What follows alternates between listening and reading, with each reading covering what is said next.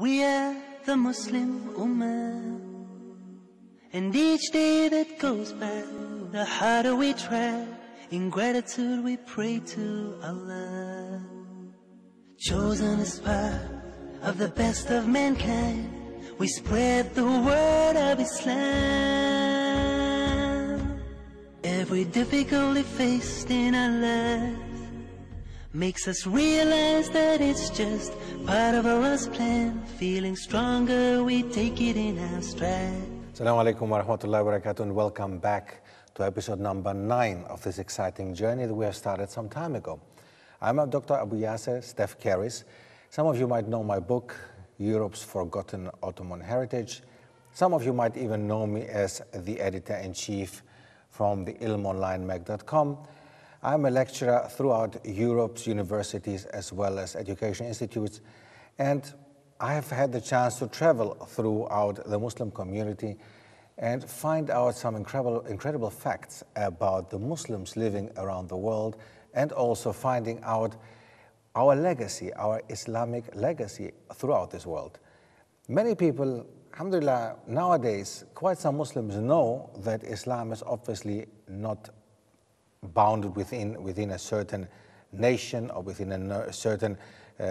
certain boundaries. No, Islam is something that belongs to throughout the world, to everybody on this planet, and everybody knows that wherever you go, you will find some Muslims. Wherever you go, in any city on this planet, you will find a mosque, and you will find people praying, and you'll find somewhere a place where you will find somebody who can direct you where to go to. Alhamdulillah, indeed, it's an amazing situation if you look at the world nowadays, the spread of Islam throughout the planet. We have seen until now, in the last episodes, that Islam spread from the very beginning. Islam spread from its very beginning in the 7th century already, during the time of Prophet Muhammad sallallahu alaihi wasallam, peace be upon him, and not only in the Arabian Peninsula, but we also saw that it was pretty much at home also in Asia, in countries such as India, China, Southeast Asia, Malaysia, Indonesia, etc., etc. Now, we know basically that indeed it's not something that was just there to be there in the Arabian Peninsula. No, it was something that had to go throughout the world, that had to go to every person's house. And alhamdulillah, indeed it did. Now, let's go a little bit back to Africa again. We started talking some time ago in one of the episodes about North Africa. We started talking about the Muslims in Egypt, in Tunisia, in Algeria, in Morocco. We saw that the Byzantine Empire was fought back of Africa, and that the Muslims basically opened these countries for Islam, and North Africa became a Muslim region, not only Africa's Muslim region, but one of the most important Muslim regions in this planet. From North Africa, we also saw that the first one to put foot in Europe was an African Berber, Tariq bin Ziyad. Now, he was the one who went over to Spain, to Europe. He was the one who basically brought with him thousands of Muslims, mashallah, who in the end conquered or open is a better word, the Iberian Peninsula to Islam, Al-Andalus, as they called it. Now, North Africa and Africa. North Africa, just a region, which nowadays is a very Islamic region, okay? Egypt, Tunisia, Algeria, Libya, we all know. But what about the rest of Africa? What about East Africa? What about West Africa? What about Central Africa? What about the southern part of Africa? How did Islam get there? And was it brought by sword again? Were people fighting? Was a lot of bloodshed that happened that time? Or did it go again like it went to Asia through trade? Did it go there because of merchants, Muslim merchants who went there? Now, first of all, we should not forget one important point that we mentioned earlier. We should not forget the first hijrah in Islam. The first hijrah, which happened already during the time of Rasulullah sallallahu alaihi wasallam, before the hijrah to Medina. It happened when the Muslims had to leave basically their homeland and go and find refuge in Abyssinia. In Abyssinia, there was a judge ruler. The ruler of Abyssinia, called Najashi, he was basically a Christian ruler, and he not only accepted the Muslims into his country and welcomed them, but he himself accepted Islam, mashallah. And this is a fact which many Ethiopians nowadays, many Africans just don't try to overlook. They don't like talking about it. They mention Najashi because he was a just ruler, but they don't necessarily would like to go into his conversion into Islam. Because we should not forget that Ethiopia nowadays is the model of the Christian African country, and actually was a Christian African country before. Nowadays, you know, we are talking about 70%, 60 to 70% Muslims in that country. So it is not a majority Christian country, but it's a majority Muslim country ruled by a Christian ruler, Greek Orthodox or Orthodox people basically now, Ethiopians. So if we're looking into these facts, we look at the Najashi, we look at the Muslims who had to flee to go to Abyssinia, that time Abyssinia, which nowadays roughly covers the area of Somalia, North Somalia, Ethiopia. Now, if we're looking at these areas, we see that the Muslims there, until nowadays, have been playing an important role.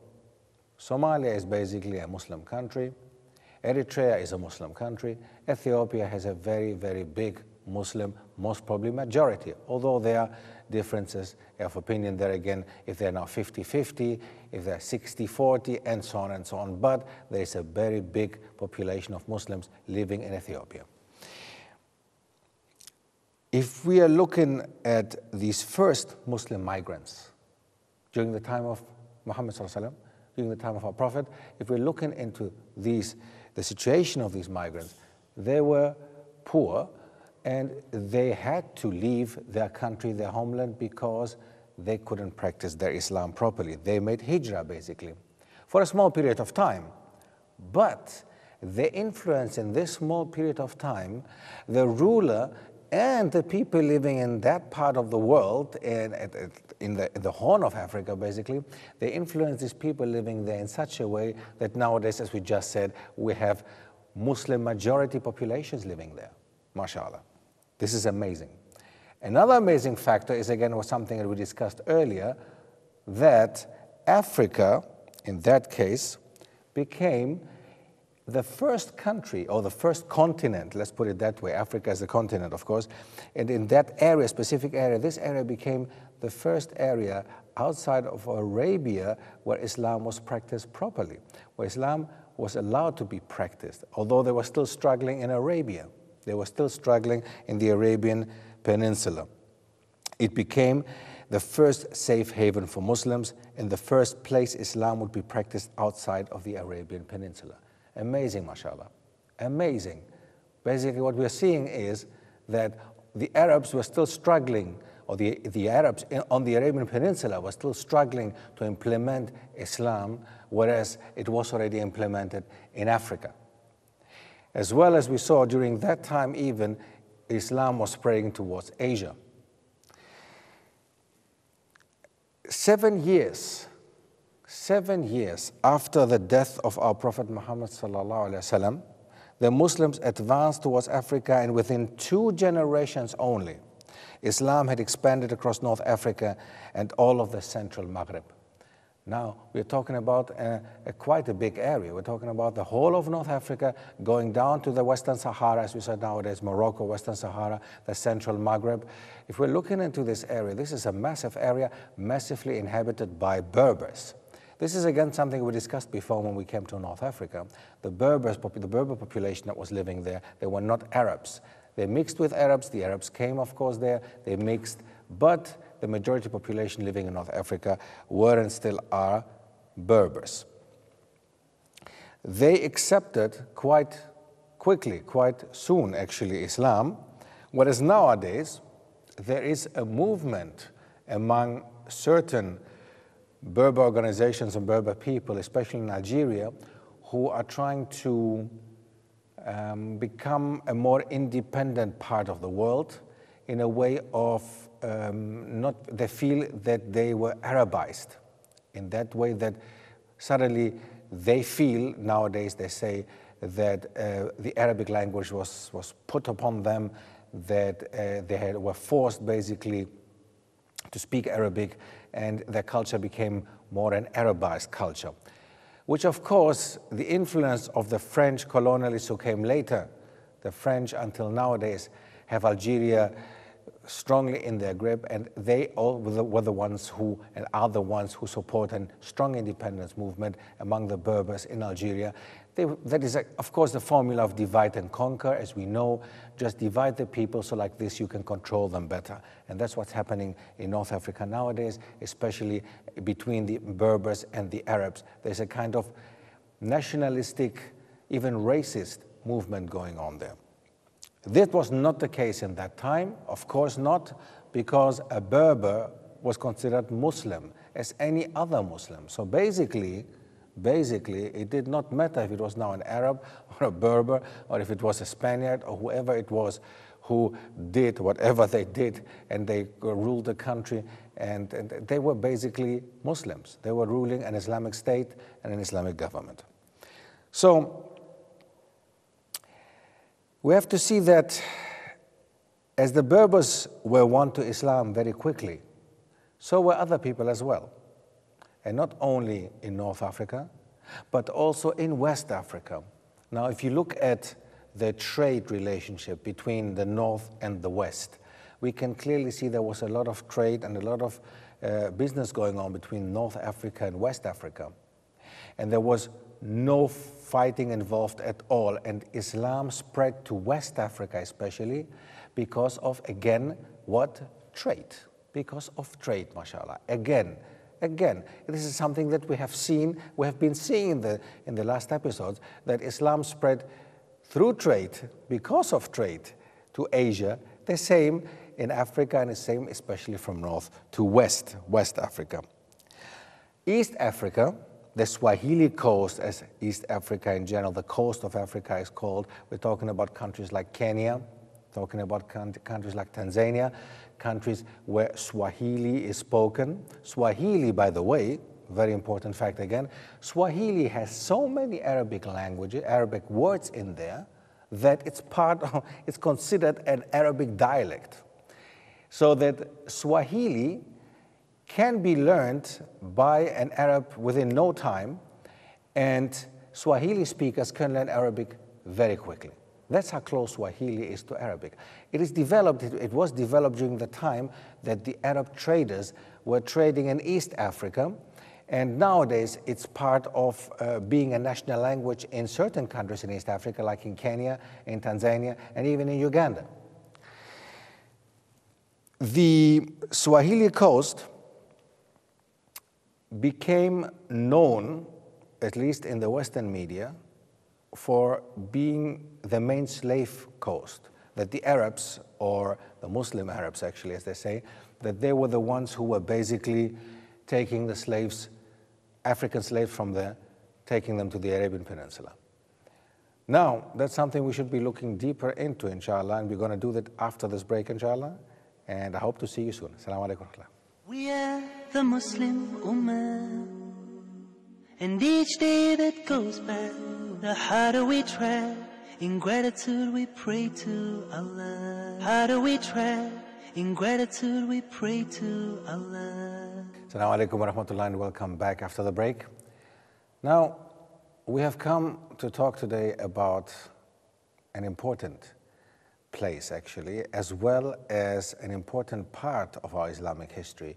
We spoke about the first hijrah that Muslims had to make from their homeland down to Habasha, to Abyssinia. And because of that, they influenced, although they didn't stay very long there, they influenced the ruler and his subjects in such a way that nowadays the Horn of Africa is basically an Islamic part of the world, no doubt about it. We have countries like Somalia, countries like Eritrea, countries like Ethiopia, where Muslims play an important role. East Africa in general, actually, had already contact to merchants and tradespeople long before Prophet Muhammad came up and the message was spread. And there was already commercial and intellectual contact between the inhabitants of the Somali coast and the Arabian Peninsula. This is important to know because when the Western media bombard us nowadays and say, listen, you guys, you also had slaves, African slaves and African slave trade. Not only us, not only the Europeans. We were not the only ones who took African slaves and took them to America and did what they did to them. No, the Arabs, they also had before. That might be true, that there was a slave trade going on in East Africa, from East Africa to the Arabian Peninsula, but the Arabs of that time, before Islam, there is a totally different phase of the slave trade than it was after. Now, we're talking about the Arabs before Islam, and we're talking about the Arabs after Islam.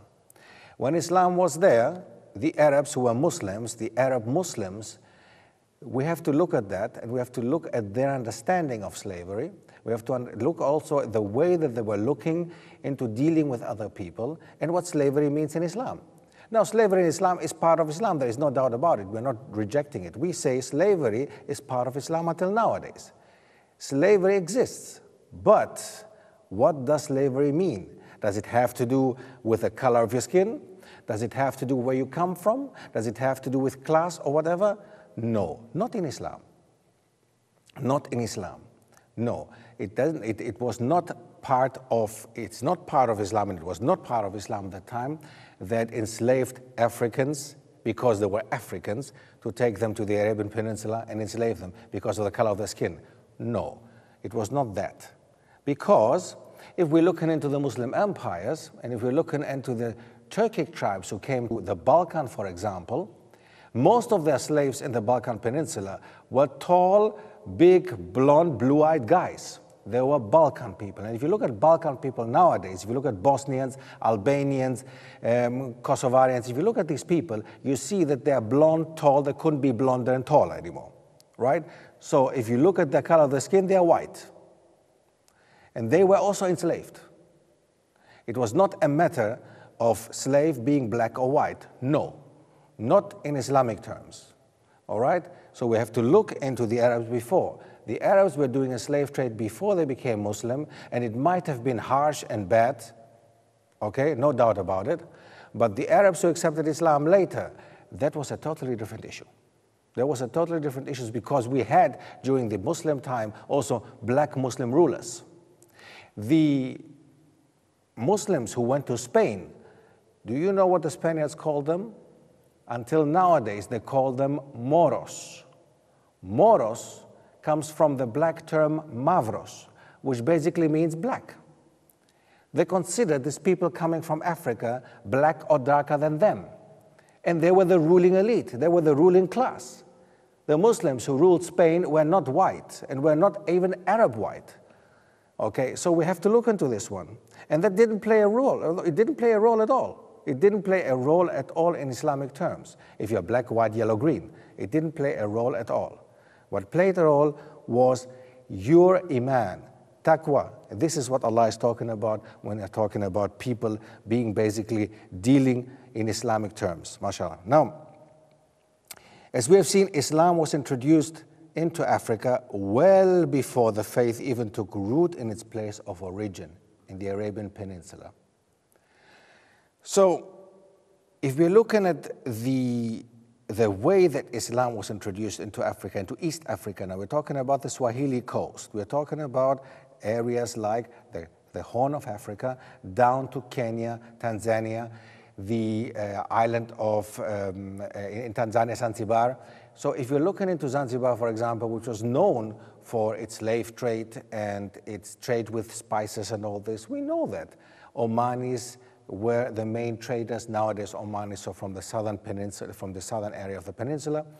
They used to trade with India and with East Africa, and they didn't just trade with slaves, but they also traded with other goods. Okay, so we have to look into this one too. Nowadays, we have quite some descendants of Africans living in Oman and in Yemen, and they have all equal rights. On the east coast of Africa, where Arab mariners had for many years journeyed to trade, mainly in slaves, Arabs founded permanent colonies on the offshore islands, especially on the island of Zanzibar. That's the one I was talking about. The island of Zanzibar is known.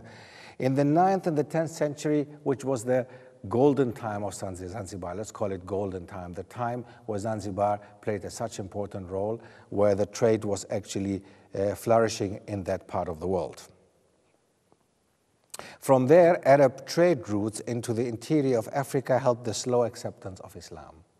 So from Zanzibar, going onto the mainland, of course, of Tanzania and Kenya, going into Africa, from there on, Islam was accepted by quite many African tribes.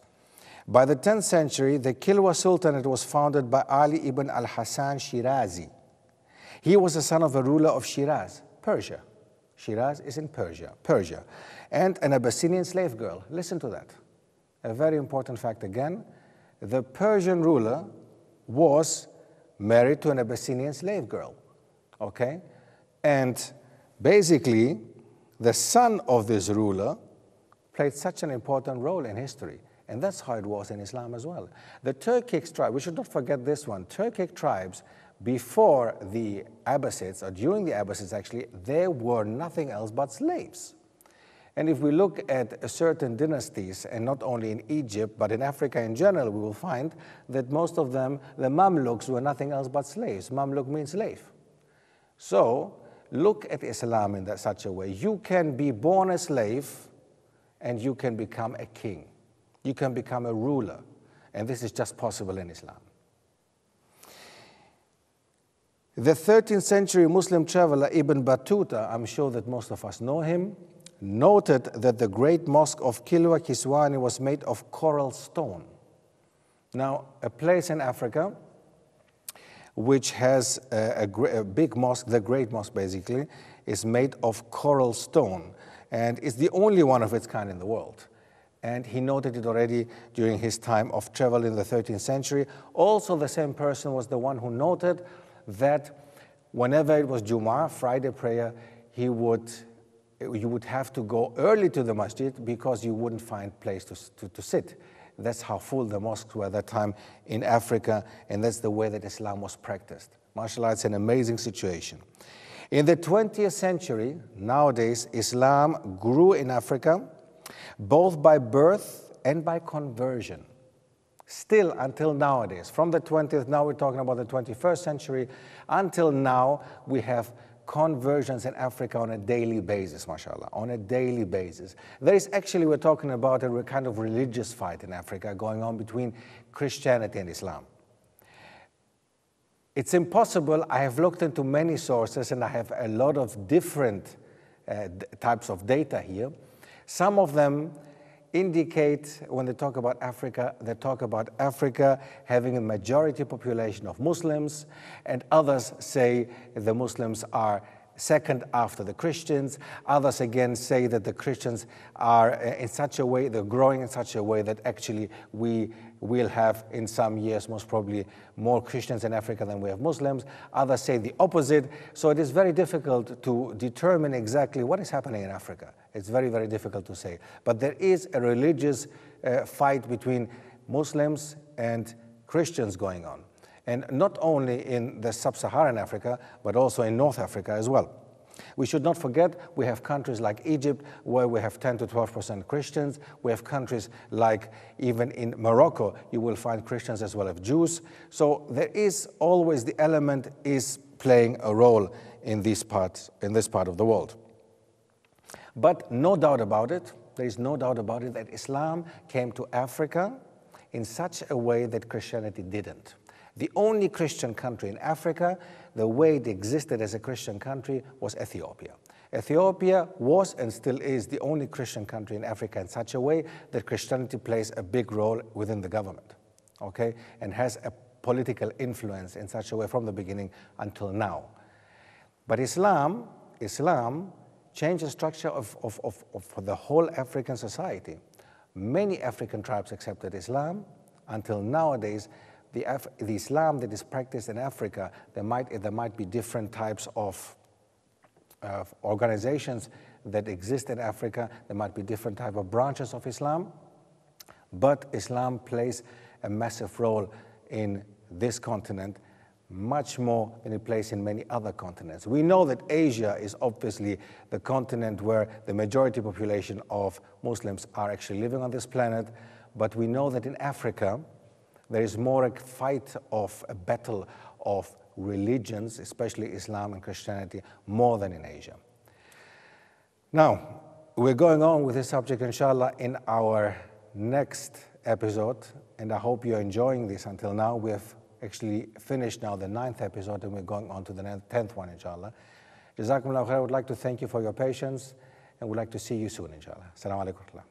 We are the Muslim Ummah, and each day that goes by, the harder we try. In gratitude we pray to Allah. Chosen as part of the best of mankind, we spread the word of Islam. Every difficulty faced in our lives makes us realize that it's just part of Allah's plan. Feeling stronger, we take it in our stride. We are the Muslim Ummah, and each day that goes by, the harder we try. In gratitude we pray to Allah. Chosen as part of the best of mankind, we spread the word of Islam. Every difficulty faced in our life